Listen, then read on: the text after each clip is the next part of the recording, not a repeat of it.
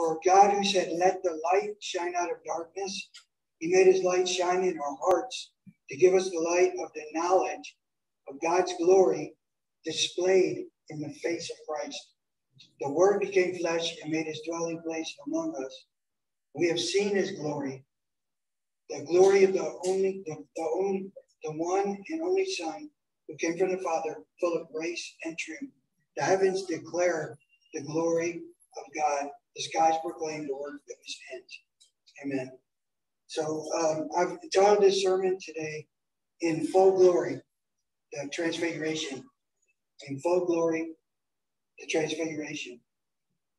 Okay, so this is the text that the Lord laid on my heart to bring to you today, and it's found in 3 places in the Gospels, in Gospel of Mark, Matthew, and Luke.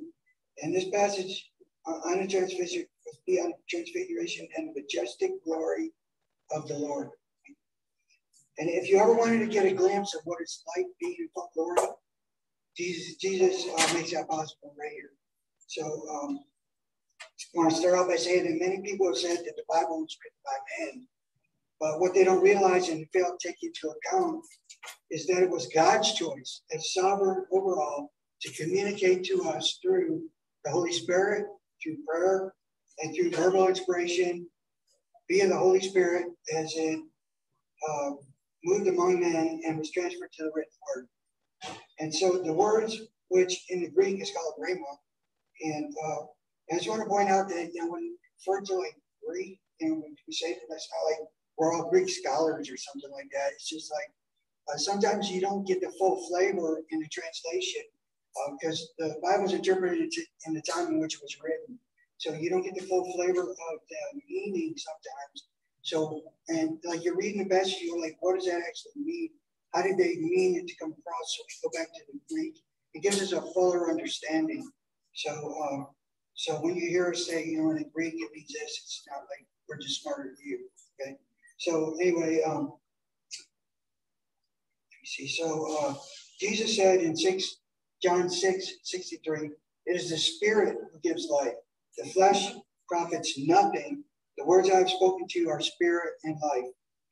But I will say to you that with many authors, 40 to be exact, and 66 books of the Bible, it's amazing to us humans, but not with God, that there are not any contradictions. And if you think you found one, please point it out to me so I can refute that immediately. And because the God we serve is a perfect God, and so is his word. Even if the Bible was penned by only one man, even that would be enough, and it would still be the inerrant word of God. But with 40 authors carried by the Holy Spirit without contradictions, it qualifies even more so the validity of the Holy Scriptures. As Peter said, that we have the prophetic word made more sure. Most of us communicate with each other in speech, so it would be only natural for God to impart the fullness of what he desires us to know through his word. Jesus is even called the word. He is a living word, which in the Greek translates it as the divine expression that is Christ, and also as the Shekinah glory and open manifestation. Also, wow, that says a lot right there. And by the way, if you like the preaching here, please share it with others on Facebook and YouTube. And so when it gets loaded, uploaded, others may be encouraged and benefit from what the Lord is doing here at the Living Lighthouse. I mean, just the name Living Lighthouse speaks for itself, like beacon on a hill. It's awesome, but anyway, just know God's doing some mighty things here. So if you would, please turn to the Gospel of Luke. Instead of reading all 3 versions, we'll just read this one, and we'll pick up on the context on the others as we go along. The book of Matthew, chapter 17, and we will read from verse 1 to verse 13. That's chapter 17, starting in verse 1. And I'll be reading from the New American Standard today. Your translation may read a little bit different, but if you would please stand for the reading of the word of God to show respect.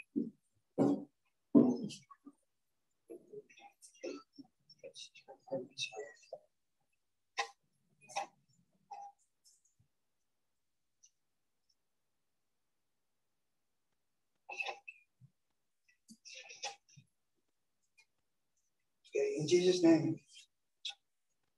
Matthew 17, starting in verse 1. And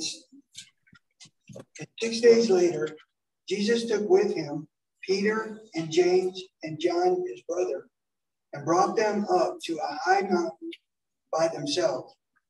And he was transfigured before them, and his face shone like the sun, and his garments became white as light.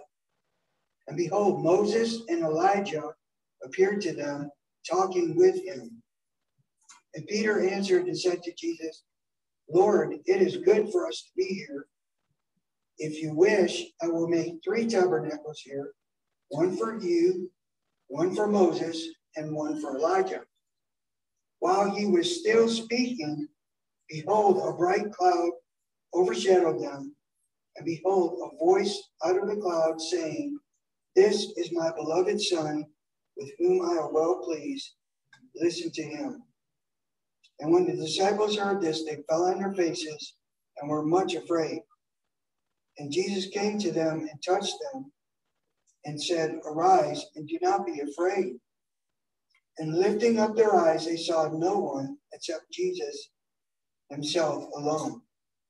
As they were coming down from the mountain, Jesus commanded them, saying, Tell the vision to no one until the Son of Man is risen from the dead. And his disciples asked him, saying, Why then do the scribes say that Elijah must come first? And he answered and said, Elijah is coming and will restore all things. But I say to you that Elijah already came, and they did not recognize him, but did to him whatever they wished. So also the Son of Man is going to suffer at their hands. Then the disciples understood that he had spoken to them about John the Baptist. So if you'll bow your heads, we'll pray. Heavenly Father, what a privilege it is to be able to worship you today. You are so worthy of all glory and honor, thanksgiving and praise. Who are we that you would be mindful of us? Thank you for creating us in your very own image and providing all that we need to sustain us physically and spiritually. Please speak to us today, loud and clear, and bless your word as it goes forward. Thank you for meeting us here today. For these people are your people who've come to hear a word from you. Start preparing hearts and minds right now to receive it. If you don't move today, nothing will happen. Hide me behind the cross that they would see Jesus and him only. Keep me from error and let no flesh be glorified. It's in Jesus' most holy and righteous and precious name we ask and pray. Amen. You may be seated.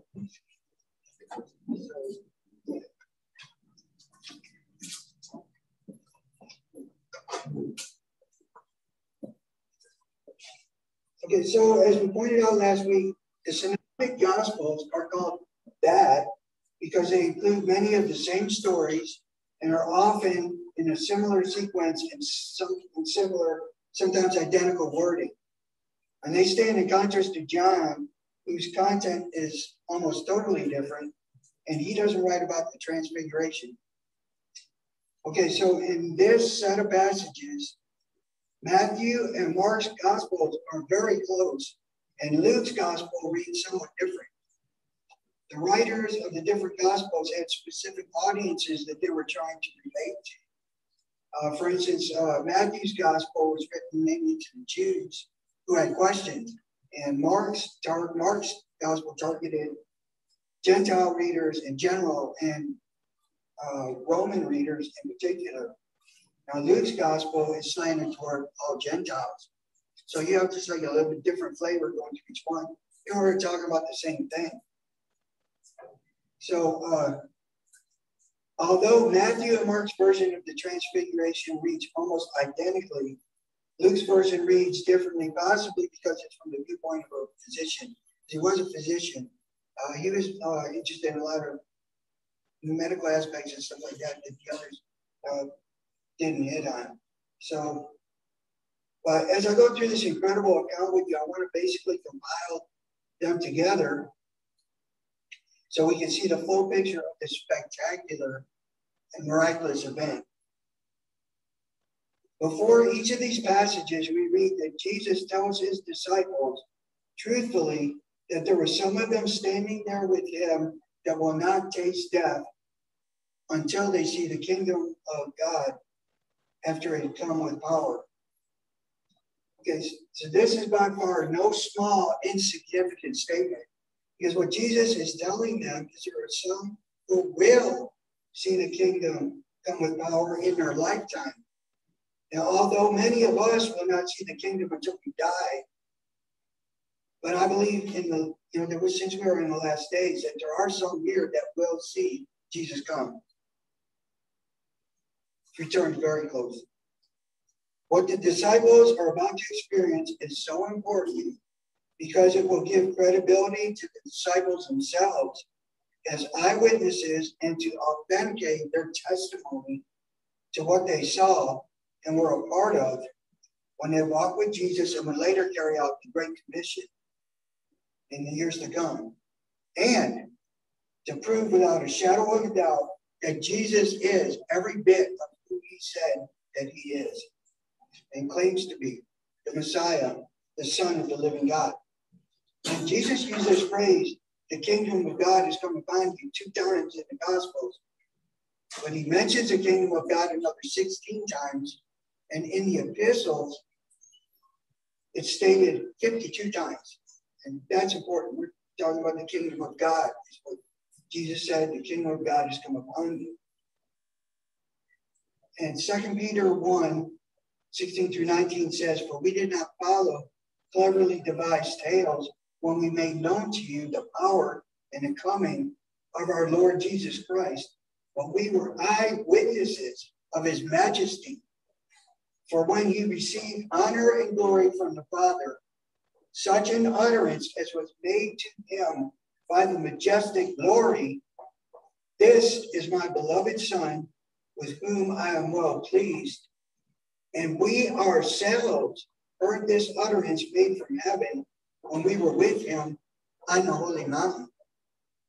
And so we have the prophetic word made more sure, to which you would do well to pay attention, as a lamp shining in a dark place until the day dawns and the morning star arises in your hearts. Who is this morning star? It's Jesus. In Revelation 22:16, it says, I, Jesus, have sent my angel to testify to you of these things for the churches. I am the root and descendant of David, the bright morning star. So now we see that Jesus took his inner circle, his closest, I want to say his most trusted disciples, Peter, James, and John, with him on a high mountain to pray. Well, why just the 3? Now, I believe he did that is to leave the others with the crowd down below to keep them from following up the mountain. Let's face it, the crowds were flocking to Jesus everywhere he went. It was so hard to get off by himself. For example, in Mark 6:32-34, when he had crossed over the Sea of Galilee, the crowd saw where he was going, and they raced on ahead to the other side and were waiting for him when he got there. And I also believe that these 3 disciples would in fact relate everything that took place on top of the mountain to the others. So it wasn't just super important for them all to be there. And this mountain was either Mount Tabor, which was 10 miles southwest of the Sea of Galilee, or Mount Hermon, which was 40 miles northeast of the Sea of Galilee.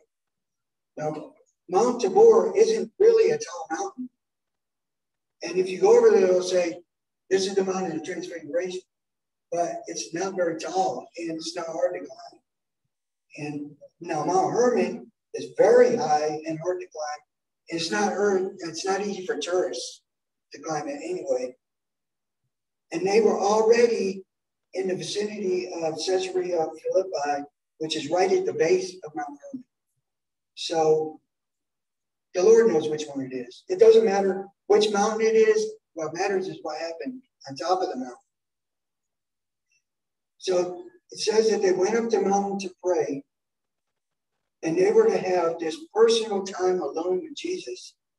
I mean, there will be times when we all need to get away and have our own personal time with Jesus. Get in our secret place or wherever or whatever that is to you and just have our time alone with him. So while he was praying, he was transformed right before his very eyes. And transformed in the Greek, it's an interesting word, means metamorphose or transformed or changed from the inside because of the inside. Okay, so an example of this is Jesus maintained his deity while he was here. Although they couldn't see it, he was still, he had it inside of him. And even though they couldn't see, he was still 100% God and 100% man. And he chose to express or manifest it outwardly at that time in his bodily appearance. His glory was hidden or veiled inside his humanity. But he went from the unseen manifestation to the seen manifestation, from the invisible glory to the visible glory right before their very eyes. It says while he was praying, it also shows us not to underestimate the power of prayer. And we are all benefactors of answered prayer. And it's the power of God that makes that happen. We have the Holy Spirit inside of us. So we have the Spirit of God in us. We pray. There's power in prayer. So get a picture of this because this is mind-blowing to me. Okay? The deity of Christ is beyond anything that we as humans could gaze upon and live.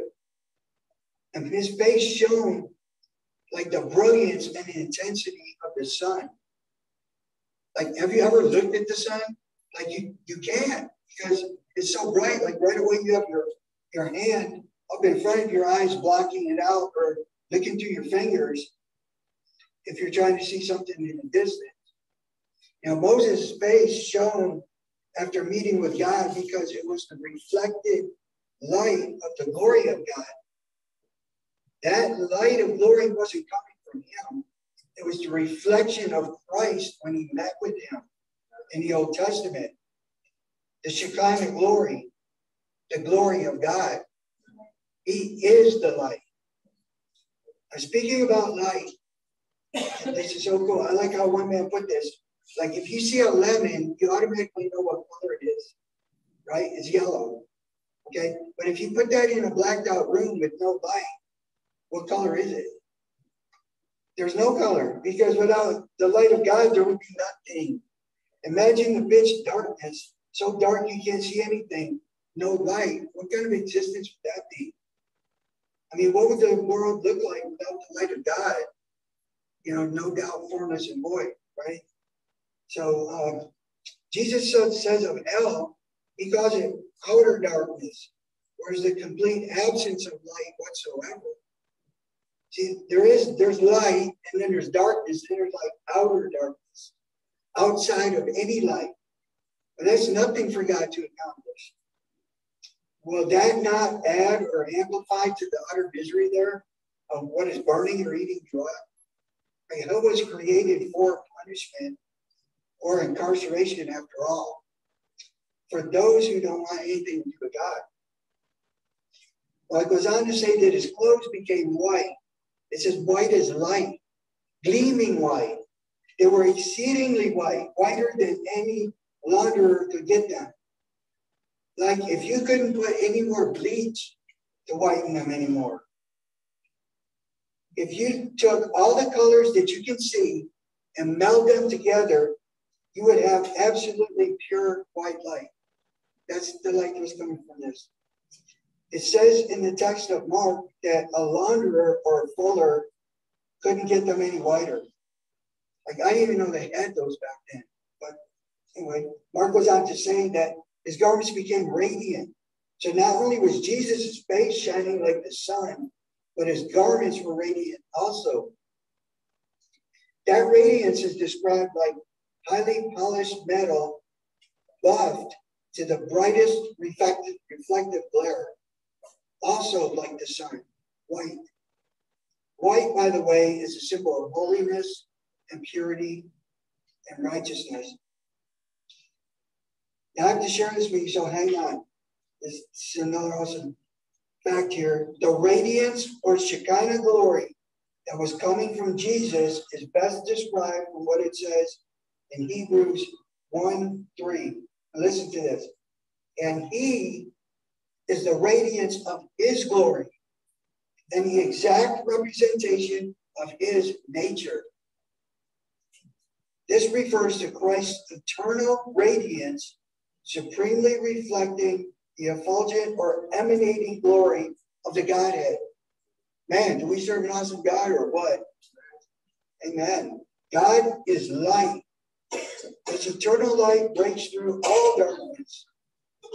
All the darkness that keeps someone in spiritual darkness, ignorance, or bondage, or every resistance exerted by sin. When he calls you out of darkness into his marvelous light, you can't resist it. I got Brother Judy put this the other day about the Apostle Saul before his conversion. He was so all in against Jesus. Like no one could have been more in or against the persecution of the way and the Christians.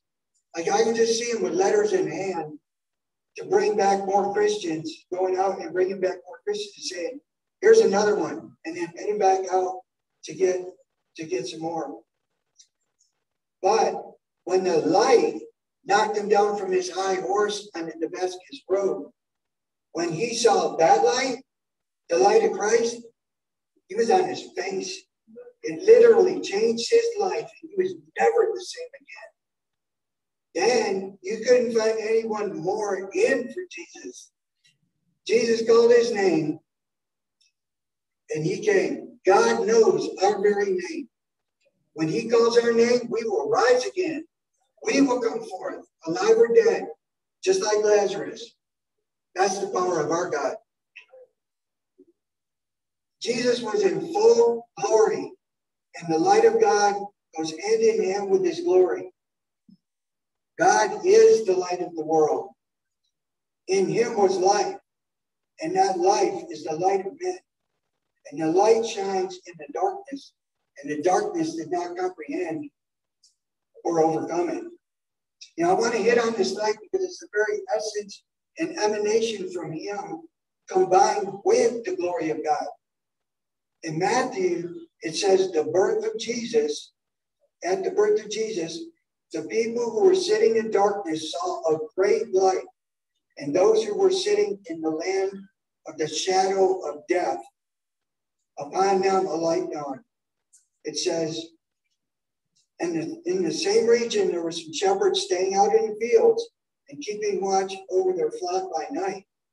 And an angel of the Lord stood before them, and the glory of the Lord shone around them, and they were terribly frightened.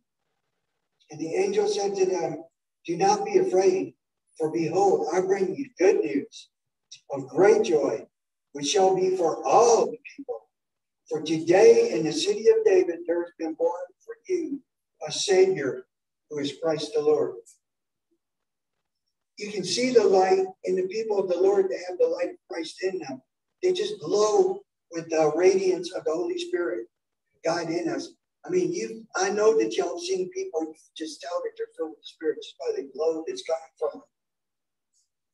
So Jesus pulled back the curtain so we can get a glimpse of him in the fullness of his glory. Like it was literally heaven on earth. Why do I say that? Because Jesus said some of them would not taste death until they saw the kingdom of God after it had come with power. His power. He made it happen. This is a preview and taste of what being in full glory is like. Let's face it, whatever words we choose to describe it falls way short of how it truly was. Like when Paul was caught up in the paradise and heard the inexpressible words which a man is not to repeat. Can you imagine being called up there? I mean, whether it's mind or spirit, what an honor. It goes on to say, and Elijah, or Elias, as some translations have, as he's known to some, appeared to them along with Moses and was talking to Jesus. And Jesus brought them forth, and now they were standing before him. When Jesus commands your presence, you will appear before him. How did the disciples know it was Moses and Elijah?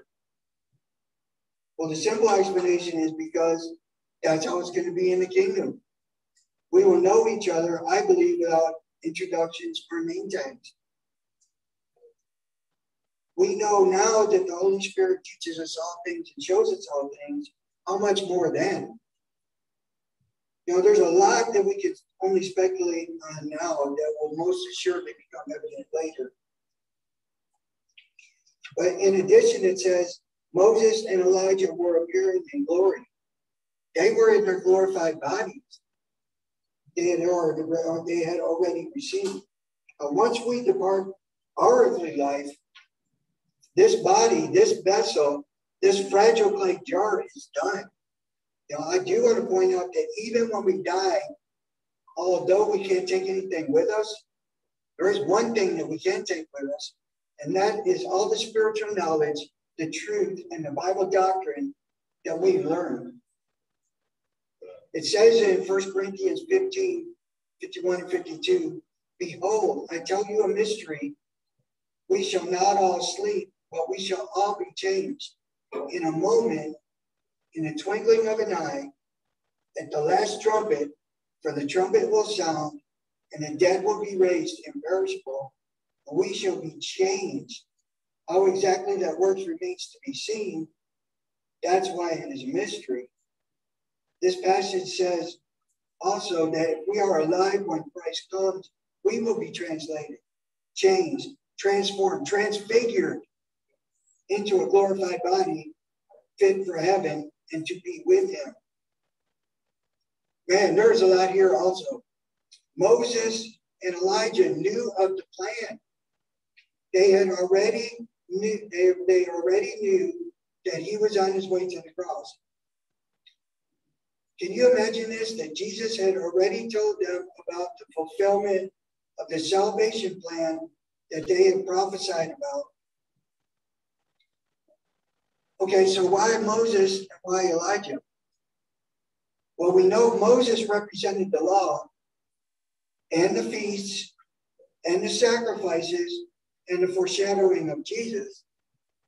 And Elijah was a representation of the prophets and all the prophecies concerning Jesus. So here they were, the law and the prophets standing before the one who is the very fulfillment and the completion of all those things. They were speaking with him about his deceases. That's used sometimes in different translations in Luke 9:31, which he was about to accomplish in Jerusalem. And in the Greek, deceases, that means like an exodus or a journey or the event of dying or departure from life that he was about to take up. They were talking about Jesus's exodus. Now, Moses couldn't take the people into the land of promise. It had to be Joshua, whose name in the Hebrew is Yeshua, which means salvation. But Moses, who died, represented all those who died in faith in the Lord and went or would eventually go to be with Jesus. And Elijah, who was translated or taken up while he was still alive, represents all those who would be caught up with the Lord at a future time who live by faith. If the disciples wanted assurance of life after death, then here it is right before their eyes. Because Moses had been dead for about 1,400 years and Elijah about 900 years. And yet, here they are. How important is that? It's everything to the believer and the unbeliever alike. It shows eternal life past the grave with Jesus. The promise fulfilled to believers made more sure. Like, this is the real deal. Now, Peter and his companions have been overcome with sleep. So, like, right away in my mind, I wanted to think that they were on their faces because of the sheer awe and terror that you see in other places in Scripture. or because of the majesty they were witnessing in the presence of Jesus in full glory. Possibly it was because it was a high mountain and it was a long, towering wave at the top. But the text just reads that they were overcome by sleep. But what woke them up was the brightness and the brilliance of his glory. Another real miracle here is that Christ was able to keep from displaying his glory during his ministry before now. Like when you look, you didn't see the glory, but here it's coming out. So when they were fully awake, they saw his glory, and it came about as Moses and Elijah were parting from him, that Peter, being terrified and knowing not what to say, answered and said, Lord, it is good for us to be here. Let us make 3 tabernacles, one for you, one for Moses, and one for Elijah. And a tabernacle was a portable sanctuary commonly made out of sticks and constructed as a place of worship. But right away, while he was still speaking, the Father shut that down because Jesus would be the only one deserving of worship and that honor. And we all know Peter, not to be outdone, sometimes says things or acts without thinking. I mean, how many of us do that, right? In the Old Testament, God's presence was very well known, even to pagans. There was the pillar of fire by night, the pillar of cloud by day with the Israelites in the wilderness. So he sometimes chose to manifest himself or make his presence known by enveloping himself in a cloud. In 2 Chronicles 5:13, it says, then the house of the Lord was filled with a cloud. Psalm 99:7 says, and he spoke to them in a pillar of cloud. Ezekiel 10:4 says, then the glory of the Lord went up from the cherub to the threshold of the temple, and the temple was filled with the cloud, and the court was filled with the brightness and the glory of the Lord. Luke 21:27, and they will see the Son of Man coming in a cloud with power and great glory. Revelation 14:14, and I looked, and behold, a white cloud, and sitting on the cloud was one like a son of man, having a golden crown on his head and a sharp sickle in his hand. Well, a cloud overshadowed them, and a voice came out of the cloud and said, this is my son, my chosen one, my beloved son. Listen to him. When they heard that, they had fallen on their faces in terror. When God speaks to you, you will be on your face, and you won't have an answer from him unless he asks you for it. In Isaiah chapter 6, Isaiah said, woe is me, for I am undone, because I'm a man of unclean lips, and I live among a people of unclean lips. And the angel had to take a coal from the altar and touch it to his lips and cleanse him from the filthiness of his mouth before he was even allowed to speak to God. You know, if God doesn't like what you're saying, he'll take your voice away and make you mute, just like he did to Zacchaeus, the father of John the Baptist. After he had spoken, God had already removed Moses and Elijah, showing there is no equal but the uniqueness of his son. There were voices of the saints and prophets that went before us, but there's really only one voice that matters. And the Father thundered, listen to him. Jesus came and touched them and said, arise and do not be afraid. It seemed like all throughout the Old Testament, Deuteronomy, Joshua, Judges, 2 Kings, Isaiah, Jeremiah, Ezekiel, Daniel, God spoke to his people and told them, do not be afraid. You see, they needed that reassurance then. And just like the disciples needed it when they were terrified, just like we need it now. When they had their faces hiding in the dirt, who was standing over them, protecting them? King Jesus. If God be for us, then who can be against us? If you are walking with him, serving him, picking up your cross daily and following him, then just know he will protect you. He goes before you with a mighty outstretched arm. You may only be here in today, but he is already in your tomorrow. Coming down from the mountain, Jesus commanded them to tell no one of what they had seen until the Son of Man had risen from the dead. In Mark, it says they seized upon that statement, discussing with one another what rising from the dead might mean. See, the disciples were still having a hard time understanding what Jesus had come for. Because in Jewish thinking, he was supposed to be the Messiah, the coming king, to liberate the Jews from the Romans, to come into the temple, his house, and to rule over his people and reign with a rod of iron. In fact, in the previous chapter, Peter had just declared that he was the Christ and is the Christ, the Son of the living God, that the Father had revealed that to him, is what Jesus told him. See, Jesus had only 1 week ago told him that he must go up to Jerusalem and suffer many things from the elders, the chief priests, and scribes, and be killed and be raised up on the third day. They were still trying to wrap their heads around that. Peter had even taken Jesus aside and began to rebuke him, saying, God forbid it. This shall never happen to you. To which Jesus turned to Peter and said, Get behind me, Satan. You are a stumbling block to me, for you're not setting your mind on God's interest, but man's. Now, I have to point out here that Jesus' message had changed from the first 2 years or so. It was, repent, for the kingdom of God is at hand.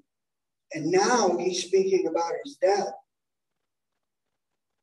It would be confusing to them until Jesus completed the whole picture after his resurrection. See, they were looking for the kingdom without the cross. And Jesus was saying there can be no kingdom unless the cross. So now for approximately the next 6 months, Jesus' message would be just that. And now the journey to the cross begins. If you want to be with Jesus, there will be high mountains to climb to be with him. The disciples didn't give up and say that it was too hard. They made it to the top. They finished what they set out to do, and that was to follow Christ. And Christ was with them the whole way. The climb wasn't easy, but it was so worth it when they got there. Like how my brother put it the other day, when we get there, we'll look around and we'll say, we made it. We're here. Look, there he is right over there. It's so worth it all. It never says that they thought of going back down the mountain to the world, but they said it was good for them to be there. In fact, Peter expressed the desire to just stay there. You know, it would have been easy to stay up there and avoid all the conflict that was going down below in the world. But there was work to do. Jesus said, John 9:4, we must work the works of him who sent me as long as it is day. Night is coming when no man can work. They may have stayed overnight on the mountain top. Nevertheless, the next day they had come down. You know, we all may have those mountaintop experiences, but sooner or later, we still have to come back to reality. Someday we all, hopefully, taking into consideration true salvation, live eternally up there in full glory.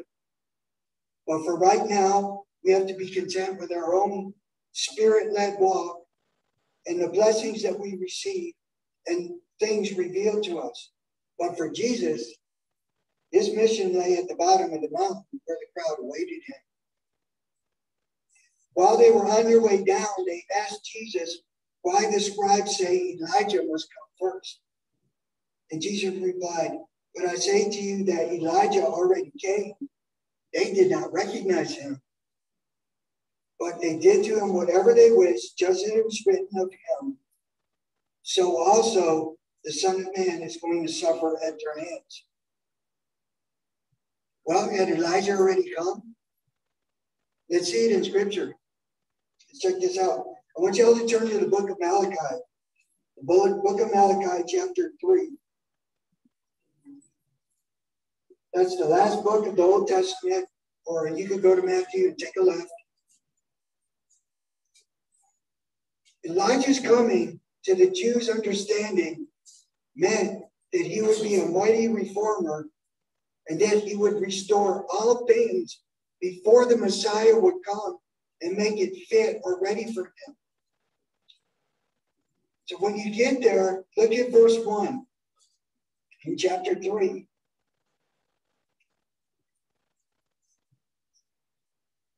And it says, "Behold, I'm going to send my messenger, and he will clear the way before me." That capital Me there is Jesus. "And the Lord whom you seek will suddenly come to his temple, and the messenger of the covenant in whom you delight, behold, he is coming, says the Lord of hosts."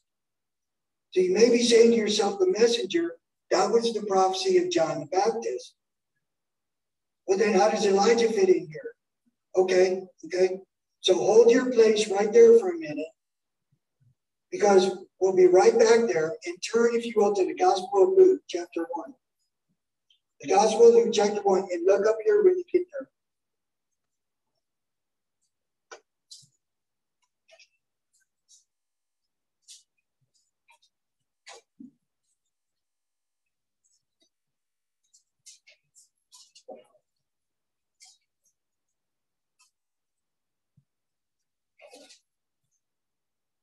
In the Gospel of Luke, chapter 1, Zacharias, the father of the not yet born John, was performing his priestly duty before God in the temple. And this was done chosen by lot. This privilege was only afforded once in a lifetime to one qualified to enter into the temple of the Lord to burn incense before him. Okay, so look at verse 11. "And an angel of the Lord appeared to him standing to the right of the altar of incense. And Zacharias was troubled when he saw him, and fear gripped him. But the angel said to him, 'Do not be afraid, Zacharias, for your petition has been heard, and your wife will bear you a son, and you will give him the name of John. And you will have joy and gladness, and many will rejoice at his birth. There is the one whom they will delight in seeing. For he will be great in the sight of the Lord, and he will drink no wine or liquor. He will be filled with the Holy Spirit, and while yet in his mother's womb, he will turn back many of the sons of Israel to the Lord their God.'" There's the reformer part. And here it is in verse 17. "And it is he who will go as a forerunner before him," that's Jesus, "in the spirit and the power of Elijah, to turn back the hearts of the fathers back to the children, and to the disobedient to the attitude of the righteous, so as to make ready a people prepared for the Lord." Okay, now go back to where you have your finger of Malachi, but instead go to chapter 4 in verse 5.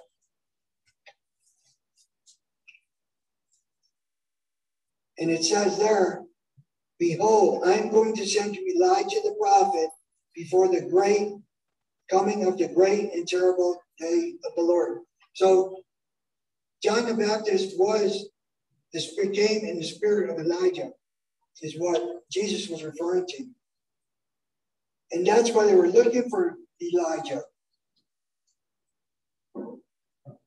And many believe that Elijah will be one of the witnesses sent in Revelation 11. Well, it may or may not be him.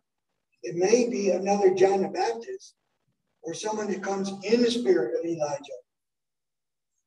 But that scripture references what's known as dual fulfillment, where a prophecy is fulfilled in two different places in scripture. Now, John, in the spirit of Elijah, did come before the great and terrible day of the Lord. The first coming was great for all that Jesus had received unto him, and terrible for those who rejected him and will forever be lost in their sins. And another will come before the great and terrible day of the Lord in the end times. So that's why in Matthew 17:3, then the disciples understood that he had spoken to them about John the Baptist. And when John said to him, they did whatever they wished, and when Jesus said to them, they did to him whatever they wished, the Jews had John the Baptist beheaded.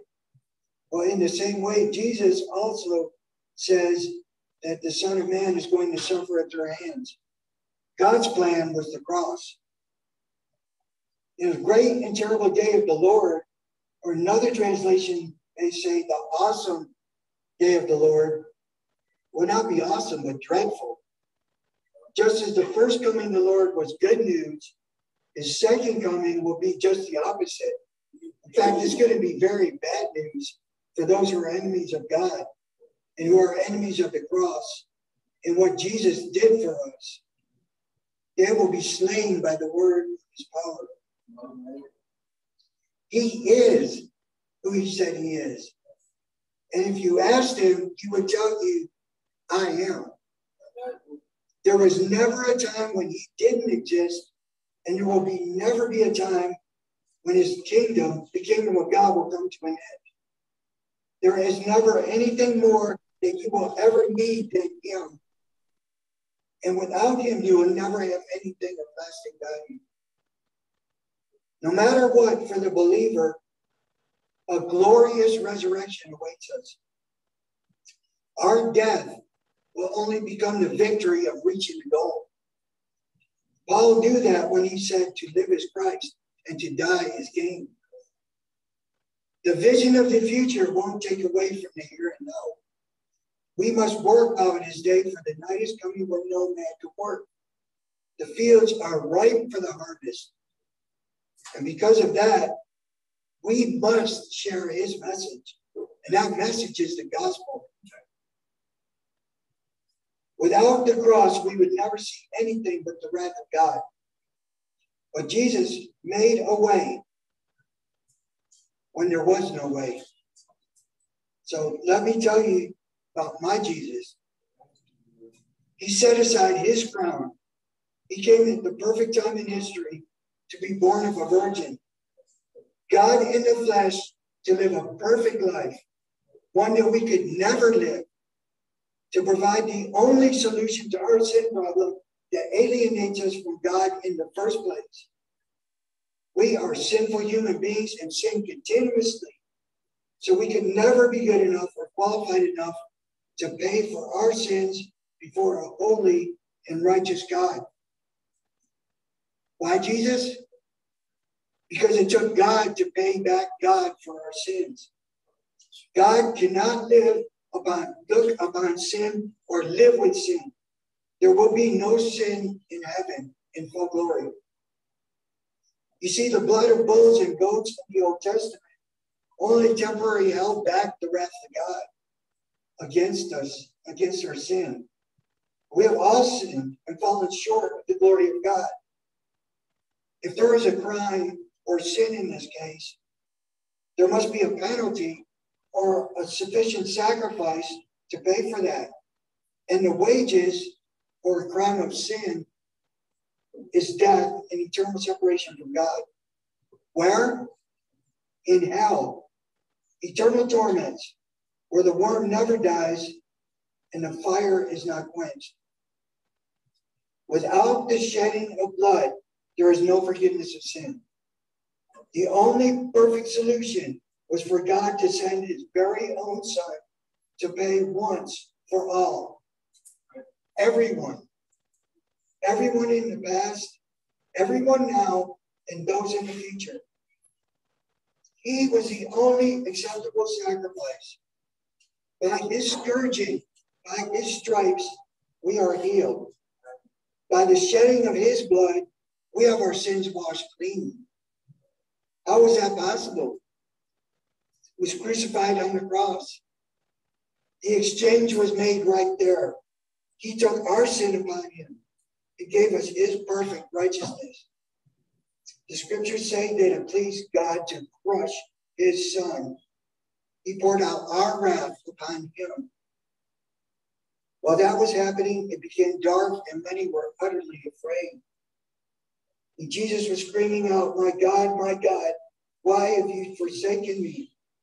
Separated from his Father for us because of our sin, not because of anything he did. He said it was finished, paid for in full. All the sins in the past, present, and future, paid for it all. He voluntarily gave up his spirit.